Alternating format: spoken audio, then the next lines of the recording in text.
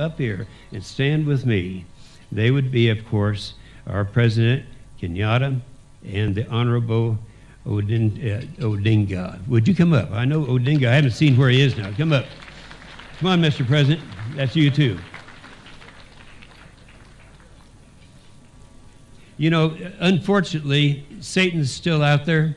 With what the President and the Right Honorable Raila did, I am confident that this country is going to go places.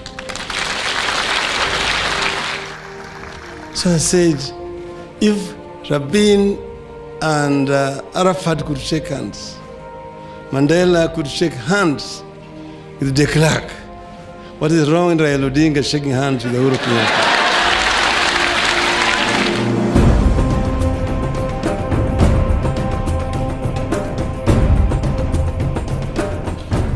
This must cascade all the way down to the grassroots. Let us go around together and preach peace.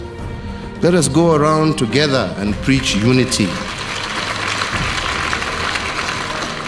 Let us go around together and deal with the issues that make our lives of our people less decent.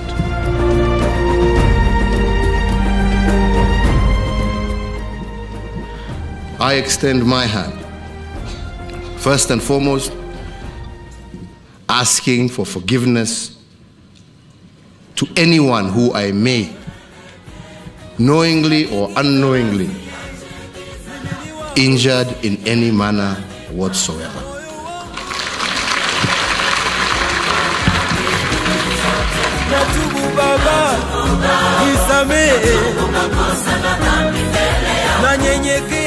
On behalf of my team and myself, I, in front of this congregation gathered here, pray breakfast, tender my apology to my brother.